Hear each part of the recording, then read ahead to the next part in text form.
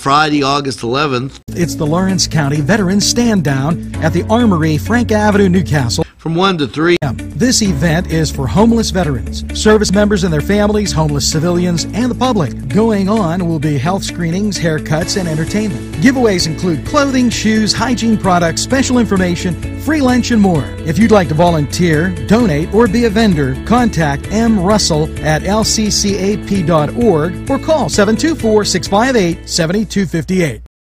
Special thanks to Butts, Flowers, Gifts, and More in downtown Newcastle for their support and funding of this program.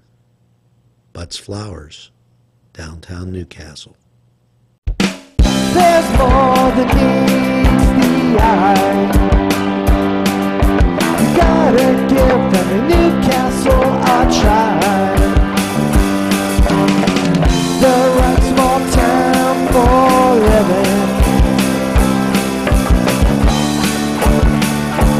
Look around. NCTV 45, The Train, anytime on your time.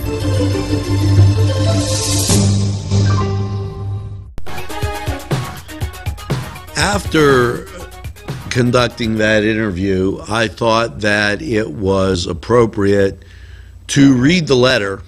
Now, the letter had been in our possession for some time, and the letter was addressed to Mayor Anthony G. Mastrangelo, 230 North Jefferson Street. The letter goes on. Dear Mayor Mastrangelo, we the undersigned, national and local civil rights, faith-based, human rights, and community organizations write to ask you to join us in publicly embracing our nation's core values of pluralism, religious freedom for all, while firmly rejecting the forces of hate, bigotry that seek to divide us. As you may be aware, Act for America, the nation's largest anti-Muslim hate group, called for a protest in Newcastle as part of a coordinated series of protests over 60 cities September 9th, timed near the anniversary of the September 11th attack. ACT branded these events as America First rallies to explicitly target Muslims at a time when hatred and bigotry have swept the nation. ACT announced this week that it is canceling the rallies for September. This suggests that ACT fears a backlash in likely event that white supremacists participate in the rallies and threaten to participate or perpetrate violence.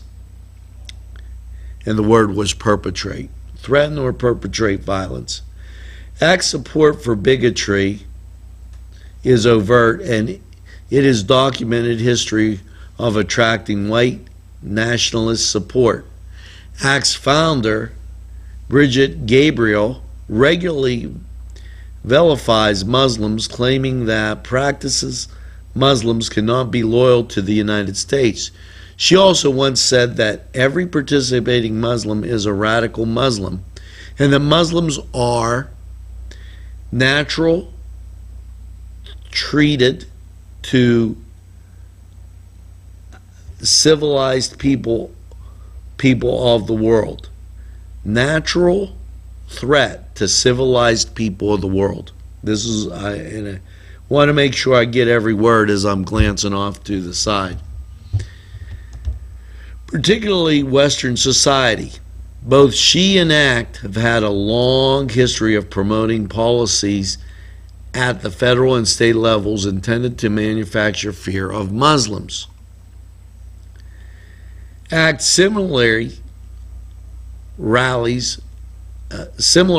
on June 10th of this year that not only attracted anti-Muslim activists but also hosted armed militia type groups, white nationalists. At least two of ACT's scheduled protests for September 9th featured organizers who openly embraced nationalism.